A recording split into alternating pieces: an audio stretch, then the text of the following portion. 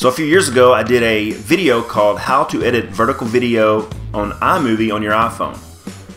It got a lot of views and still gets a lot of views today, but every once in a while people comment that it's not vertical video because there's black bars on both sides. Well, there's no way to conform in iMovie to a vertical, you know, it's always a 16:9 frame. So this is going to expand on that video and show you how to, after you edit the vertical video, take it into your Photos app and crop it down. So first thing I'm gonna do, I'm gonna edit a video real quick. I have 3 videos that I shot, vertical videos that I shot earlier. Create movie, and there are my videos. Now to get this vertical video to fit in the frame, select the video in the timeline below, tap right there where it says pinch to zoom, and then just grab your fingers and pinch it in like this.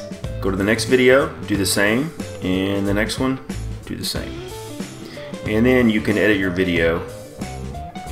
If you want to have more room to edit, and you can turn your phone sideways. Let's say I want this video to be at the beginning.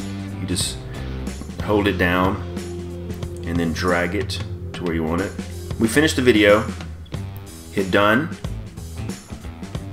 At the bottom, hit the export button, and it gives you a lot of options if you would just want to export it like that. The problem is if you export it like this, you are going to have black bars on both sides. That's what a lot of people were complaining about. So go to save video,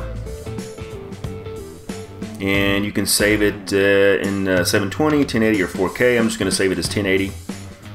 It's going to export the movie.